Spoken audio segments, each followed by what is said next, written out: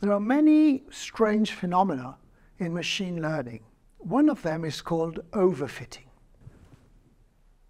The key idea with overfitting is that there is more and more data available, and therefore we would feel that the more data we have, the more complex the rules we're going to build are, and therefore we are encouraged to build more and more complex rules, and we hope that the more complex the rules, the better they work. This isn't quite true. To illustrate this, let's take the following data set. You can notice some blue points and some red points. The blue points correspond to the class of objects we're trying to learn about, and the red points correspond to what we may call counterexamples, examples that would not be true. So we are in a typical machine learning setting where we are going to try to learn with 90% of our data points and put to aside a 10% of the data points for later testing. So we decide to learn what is called decision trees. In other words, we are trying to learn boxes or combinations of boxes. So here we have seen how we have tried to learn just one box. So that is the figure to the left. So we can just see one very neat box, which is trying to approximate the blue with comparison to the red. But then we can try and learn more complex boxes, which is a combination of boxes. So of course, if you want to have a box, you've got four sides defining a box, which is why we are calling this a decision tree with four rules. So to the right, you can see a much more complex pattern. So to try and better fit the blue points and separate them from the red points, we have entered a number of boxes. We've done 50 rules to define the boxes. So obviously, if we look at the learning data, the 50 rules will fit better the data than the 4 rules. If I only do 4 rules, there's obviously going to be some red points which are going to be inside the box or some blue points that will be outside the points. These are, of course, mistakes. But if I do much more rules, I will be fitting nicely.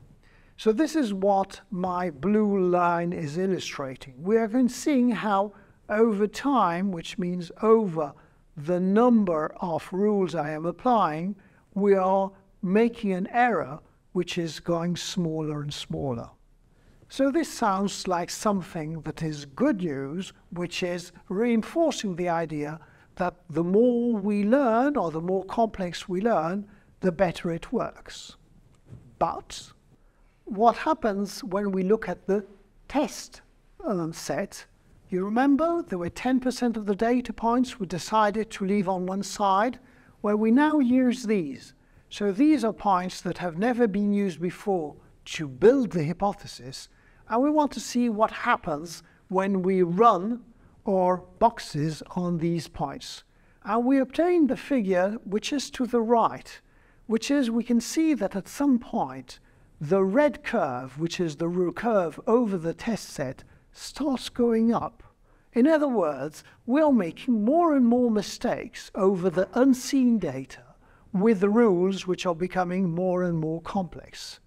So this is the phenomenon of overfitting. Overfitting means we aim so hard to find rules that adapt to the reality that when a reality that we haven't seen before appears, we're actually going to make mistakes. Another way to see things is that we are failing to generalize, or the earlier solution with just very simple boxes was generalizing much better than the second solution in which we were building a too complex solution. Now, this phenomenon we have just observed is something that has been known for a long time. William of Ockham, in around 1300, came up with the idea that when we had various explanations to a phenomenon, it was always better to choose the simplest answer. So this is not just common sense, it is not just philosophy, it is also strong mathematics. And in mathematics you can prove that this philosophy of going for the shortest or the simplest answer is actually well founded. It also corresponds to the idea of compression.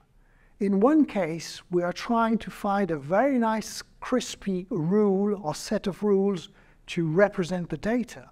In the other, the set of rules we're trying to invent is too complicated and we are doing less compression. Of course, we shouldn't just take this for granted and go for the absolutely simplest. It's just a question of compromise. We need something which is simple and explain well the data, and usually that is a good solution to machine learning. So this phenomenon of overfitting applies to machine learning, but does it apply also to deep learning? Deep learning models can be huge.